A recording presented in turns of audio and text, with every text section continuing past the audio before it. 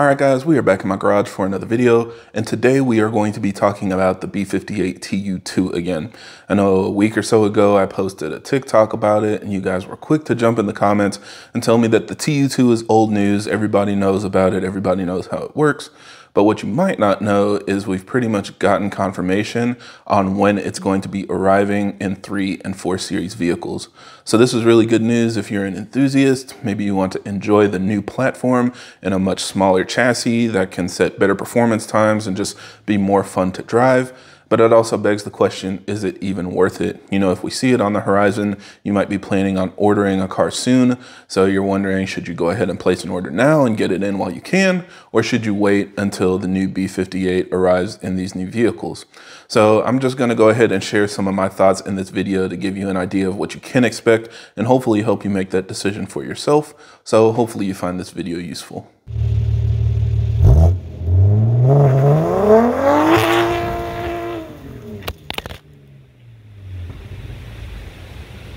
Now, as always, for everybody that's new to the channel, I create these videos to help keep you updated on the latest developments in our community, as well as discuss technical topics so that we have a better understanding of how our engines work. So if you're interested in more videos like that, be sure to subscribe because there will be a lot more coming out in the future. So a quick recap, we have the new B58 TU2 coming to 3 and 4 Series vehicles. Now the Gen 1 came out in 2015, the Gen 2 or the B58TU came out in 2019, and now we have the TU2 or the Gen 3 B58 that came out last year. It was originally only in 7 Series and X7 models, and that's not something that's too big of a surprise. You know, BMW likes to introduce new features and options in their flagship cars, and then it slowly trickles down to the smaller, cheaper platforms. And we expected that to happen, and sure enough, we've seen that happening slowly over the past year or so. It is now also available in the LCI X5s ever since this summer, and we also now see it in the new G60 540i that was just released this fall. So it's slowly making it down to the smaller vehicles, and now we've finally gotten a time frame for when it will be in the M340i and M440i. Now, keep in mind, this information is specific to the United States for now. There may be other regions that are affected, but it does not appear to be worldwide.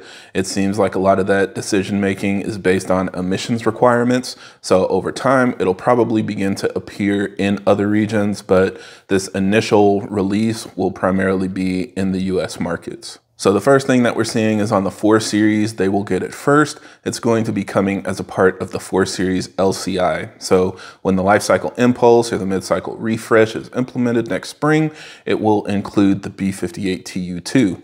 Now, it's also going to make it to the 3 Series, but their model year cycle is a little bit staggered from the 4 Series, so they don't expect it to actually go into production until the summer, around July 2024. But either way, both of them should see the new TU2 in the 2025 model year vehicles. Now, this is great, again, because for enthusiasts, we like to see the newest platforms being implemented in smaller chassis that we can enjoy. And particularly with the TU2, it has some really nice upgrades, including the intake manifold. That's the one that most people are, really excited about because it has a much bigger, larger core. And you can also see that the core is exposed. So it's kind of similar to how the S55 and S58 intercoolers are. And those cars have really good, high quality cooling systems for their intake temps. And so it seems like this should be much more reliable and efficient on the Gen 3 B58 compared to the Gen 1 and Gen 2 intake manifolds. But on top of that, it also has port injection from the factory. So there are 6 injectors lined up on top of the intake manifold runners, and they are all installed from the factory. They are controlled by the factory DME. All of that is just provided to you with the platform as it comes. So it's really nice to think if you want to add big power, run higher ethanol mixes and things like that, you'll be able to do it with much less mods. You won't need auxiliary controllers or anything like that. You can just use the factory fuel system with maybe some upgraded components to get all the fuel that you need for your high horsepower build. Now, unfortunately, this is where the cons start to stack up, and this is probably why, as an enthusiast, I would not recommend jumping right into the new platform.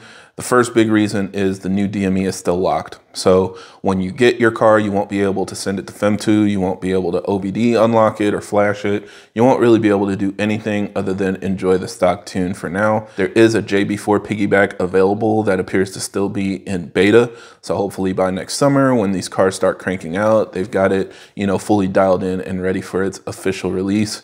But at this point, that's going to be the only option, is to run a piggyback. Now, it does make really good power. On their product page, you can see it makes over 500 wheel horsepower on an ethanol mix. So that's really good, especially just for a piggyback that usually runs into, fuel system limits and things like that. This one clearly is able to push plenty of power without very many mods. So, it'll work, and it'll be an option for those of you that are willing to push your car to that level, but it doesn't seem like you'll be able to slap big turbo kits on it and, really make high horsepower builds like what some people are probably thinking. Now, also speaking of power, I have not seen a high output TU2 listed on any of the BMW documentation. I haven't seen it even rumored anywhere. So it's my understanding that it's going to be that same middle power 2-port engine that's going to be in the M440i and the M340i, which actually makes less power than the current Gen 2 B58. So from the factory, the Gen 3 is rated for 375 horsepower or 280 kilowatts compared to 382 horsepower or 285 kilowatts. So it might actually be slower in factory form. It's hard to say, maybe there are other things as far as efficiency and torque that can make up for the horsepower difference. But the fact that they're actually going to a new engine that makes slightly less power, I think that's going to be a hard sell for them, and they probably won't struggle with it too much since that'll be all that's available. But for people that are also considering used vehicles or trying to get in orders now before next year, it kind of creates a rush, because now you're going to want to rush and jump in to get your order so that you can get the higher horsepower engine before it goes out of production.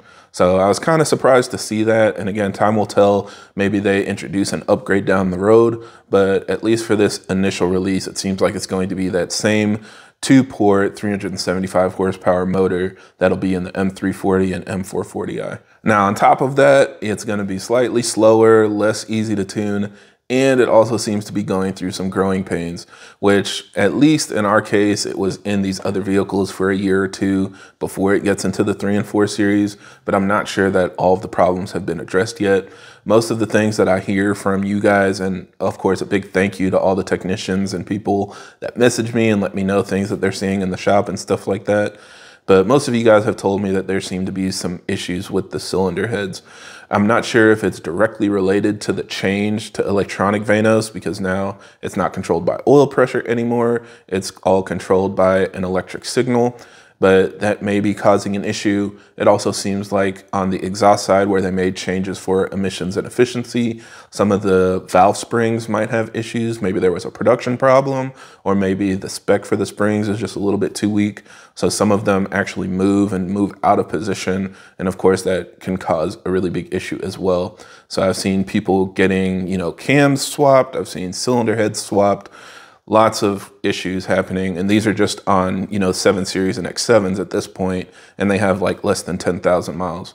So I'd definitely be upset if I had to deal with that on a car I spent, over $100,000 on brand new from BMW. But let's just keep our fingers crossed and hope that by the time it makes it to these smaller chassis vehicles, they'll have all of those buttons ironed out. So at least in my case, if I was adamant about jumping into a TU2, what I'd probably do is go ahead and get a 24 model year vehicle, maybe lease it for 2 years. And then after the lease is up, then I can jump into a TU2 vehicle. By that point, maybe they'll have the high output version available. They should hopefully have worked through all of these initial reliability issues that they've had with the cylinder head.